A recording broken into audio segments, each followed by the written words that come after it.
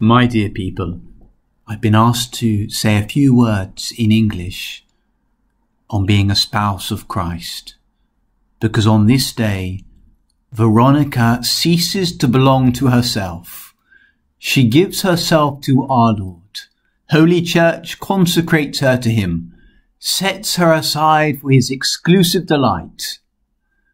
We call this consecration an espousals, a marriage. That is because this is the closest word we have to describe the relationship of a religious sister to her divine Lord.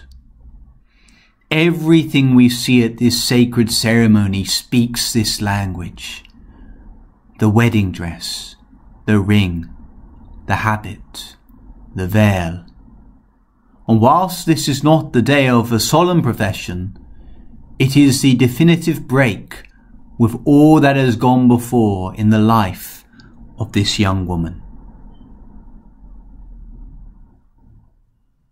At a wedding ceremony, the groom offers his vows before the bride.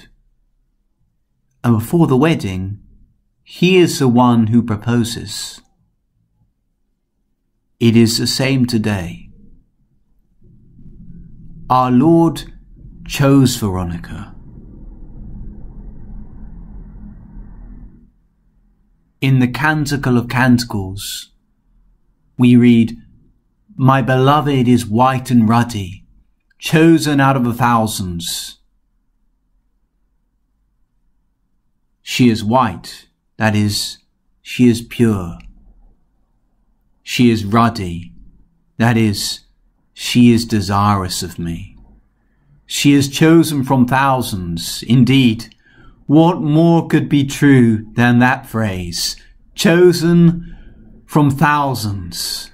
Out of the many young women of her generation, Veronica has been marked out, singled out by our Lord to be his. He is the one who proposes to her. The psalmist says to her, "Listen, O daughter.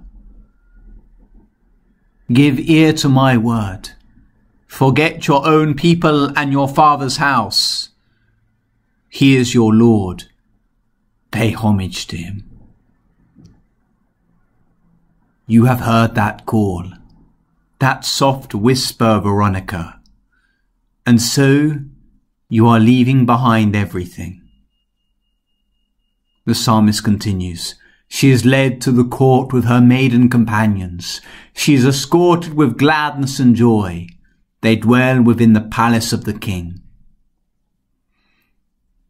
This holy sanctuary will be your home now, Veronica. The palace of the king, where you will wait on him, serve him, and love him. This will be a consecration that does not pass away. We read in the book of the Apocalypse of the virgins who follow the Lamb wherever he goes. And we read in St. Luke's Holy Gospel that Saint Martha is told that Mary has chosen the better part in resting at the Lord's feet. And our blessed Lord says, "This shall never be taken away from her." Truly, you have chosen the better part, Veronica. You are leaving the world with its many, many dangers to your salvation. You are flying from the snares which could so easily drag you into sin and the fires of hell. You are embracing a life ordered towards your salvation. But you are not merely bringing greater security to your eternal salvation. No, you are to experience a foretaste of the life of the blessed, even now. For no one who leaves husband, father, mother, sister, brothers, and land will not go without 100-fold reward, even in this life. Of course, in every marriage and every espousals, there is suffering, and there is the cross. But surely there can be no sweeter cross than the one embraced by the bride of Christ, because she knows that her cross will only strengthen her espousals to him and bring her into even greater union with the one who loved her first and loved her to the utmost. My friends, when we see the Holy Cross, we are reminded of this love. But it is a love our Lord has not only for his brides, he has it for each one of us here present. The cross is our Lord's sacrifice for each one of us. But alas, how little we respond to this love, how cold we are to him, how little we sacrifice for him. Yet St. Paul says, Christ died so that they who live might not live for themselves, but for him, whom for their sake died and was raised.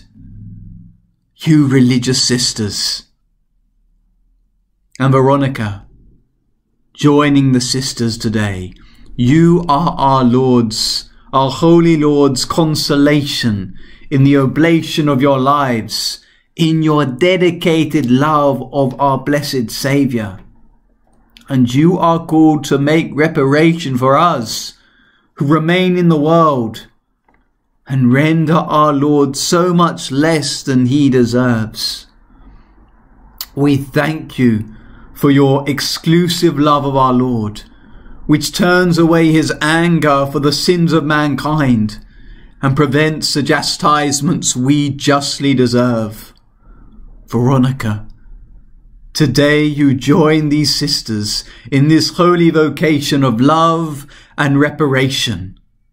Today the Church consecrates you to the Lord for this end. But remember, it is the Lord who called you.